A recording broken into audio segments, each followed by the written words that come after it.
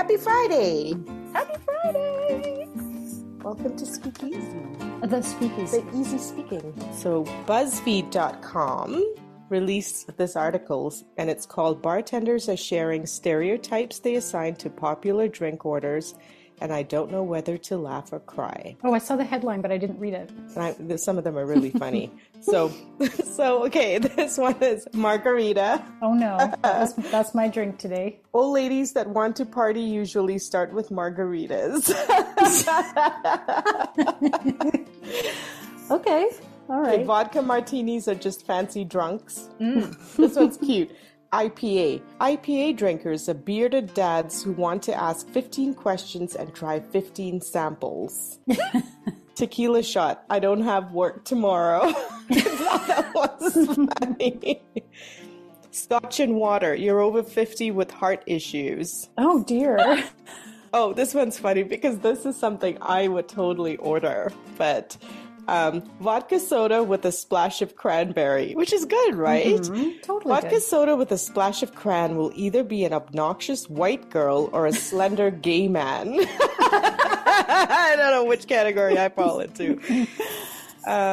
Neither. And a Cosmo is a person who's almost certainly a pain in the ass. Oh, that's funny. Jack and Coke. You'll be fighting someone in a few hours.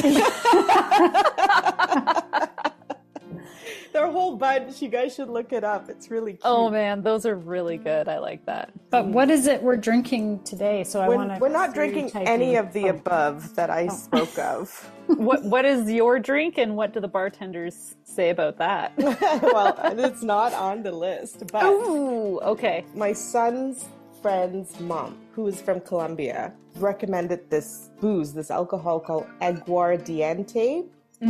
Yes. It's made from sugarcane. It's one of the sugarcane families, but it has that licorice, ouzo-ish kind of taste to it, aftertaste to it. So I bought it. First thing I asked was, well, how do I drink it? She said, well, you just shoot it. What are you talking about? Do I need to come over and show you how it's done? And I said, okay, fine, we will, but not today.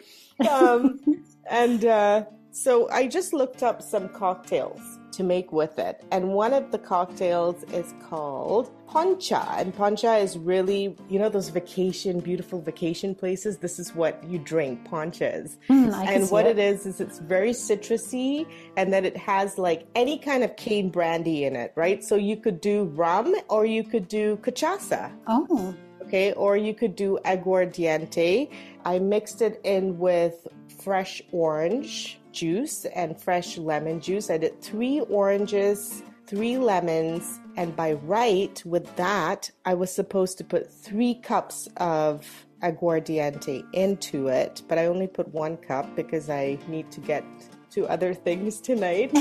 So I put 1 cup, but apparently you can go much stronger. And then I put about 7 or 8 tablespoons of honey. Initially, I put 6, and then I did it to taste. And I'll tell you why. And Anna, if you're listening, I'm sorry. I just don't like aguardiente. I just don't like it. I would totally go with cachaça on this one. But I did promise her that I would finish the bottle with her. And so I will keep to my promise. But I probably would never buy this booze again.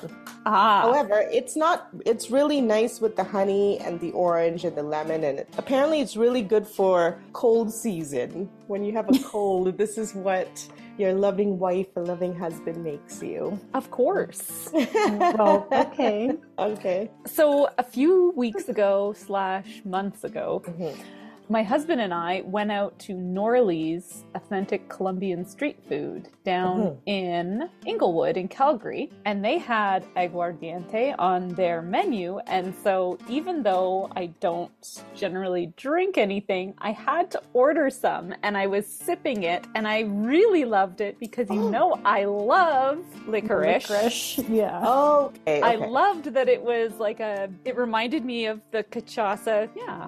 So I've actually had aguardiente. Or maybe we'll invite you over for the drink. I was going to say, you should Unfortunately, I probably will just come and watch. Yeah. Fair enough. Or she'll sip one shot in the same time that you and Anna are Finishing the bottle. Finishing the bottle. So if you have a bottle lying around because your Colombian friend told you it was a good idea, this is a great way to drink it. careful what those Colombian friends. That's right. tell you. I don't mind it, although I'm not a big fan of the licorice flavor, but there's enough citrus with it Yes. to balance it out. Although with cachaça, that would be amazing. Yeah. And easy to make. You just squeeze some lemons, oranges, and honey. You always have honey in your pantry, right? It's a nice summer drink. And I added a little mint into it. Oh, I was going to say, what's this leaf floating in it? I couldn't. It's mint. Oh. Did I tell you what this drink was called? It was called Poncha. Did I say Yeah, that already? Poncha. Poncha. I want to That's say it with fun. an accent. Poncha. So go pour yourself a poncha. And if you don't have aguardiente, you can use rum for poncha. I like the accent. It won't really have the black licorice taste to it. No, it would be totally different. Or the cachaça would work too. Just a poncha. Cha-cha-cha. And then just do something with your shoulders. A little Yes, shoulder there you go. shimmy. And that's the accent. It's a shoulder accent. Yeah, it's not the way you speak.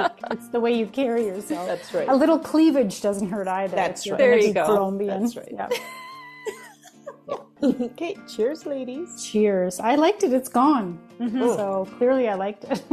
Thanks for joining us. You can find these recipes under the Speakeasy tab on threekitchenspodcast.com. Poncha's Portuguese. Aguardiente is Colombian. I would never attempt any Portuguese. I just cannot.